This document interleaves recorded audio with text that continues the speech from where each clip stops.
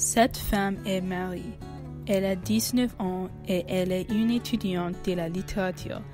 Comme les livres existentialistes qu'elle lit toujours, sa vie est très triste.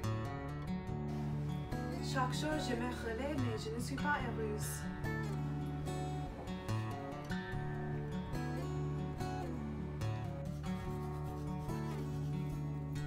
Chaque jour, je me brosse mes dents, mais je ne suis pas heureuse. Chaque jour, je me marche à ma classe, mais je ne suis pas heureuse. Pourquoi est-ce que tu es très triste? Je ne sais pas. Voyons-nous.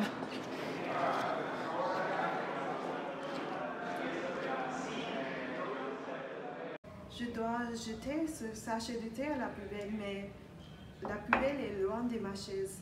Je ne veux pas y aller parce que j'étudie. Qu'est-ce que je ferai? Je pense que je dois marcher entre deux portes à la poubelle.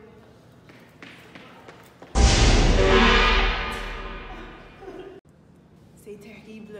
J'ai le vertige. Salut, je t'ai vu quand tu es tombé. Je suis venue ici parce que je voulais savoir comment je peux t'aider. Merci, mais je pense que je suis bien. Je suis Marie. Comment tu t'appelles? Oui, je m'appelle Daisy. Je vois que ta tasse est cassée et je voudrais te montrer ma tasse. Cette tasse est très chouette. J'aime toutes les couleurs. Voici, cependant, tu n'as pas vu la meilleure partie.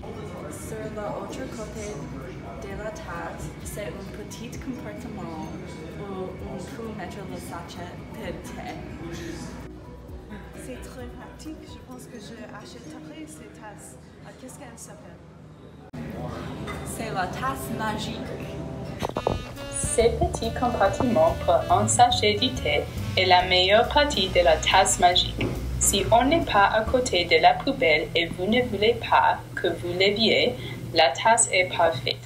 Aussi, puisqu'elle ressemble à une licorne, vous serez toujours heureux quand vous l'avez.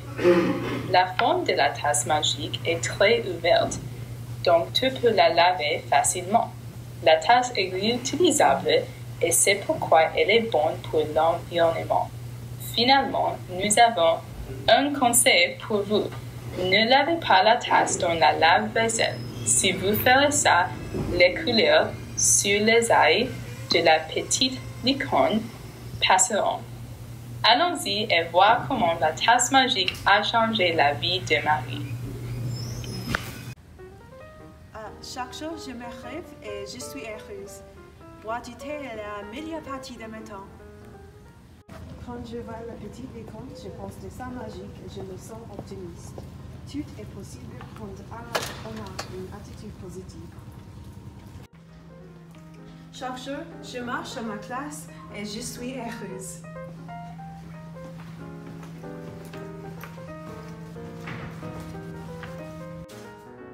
Chaque jour, j'étudie dans la bibliothèque et je suis heureuse.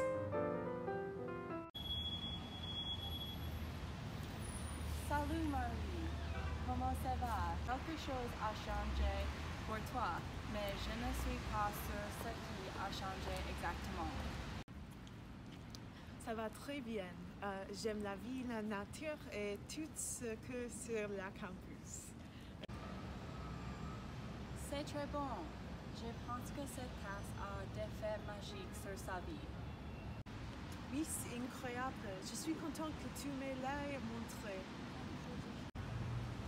De quoi qu'est-ce que tu parlais? Je parle de toi. Si tu ne m'as jamais montré la tasse magique, tu ne devrais pas ma meilleure amie.